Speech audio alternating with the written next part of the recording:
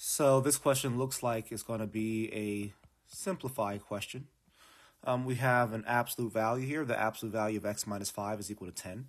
The question says, what is one possible solution to the given equation?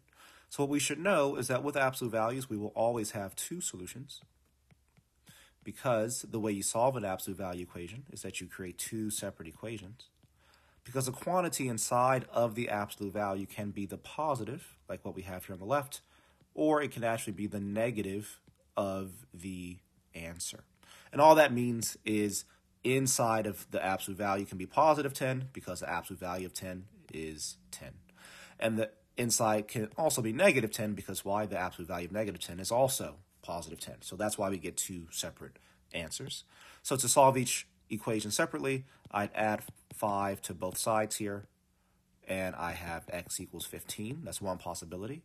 And add 5 to both sides here, and I have x is equal to negative 5. So those are our two solutions.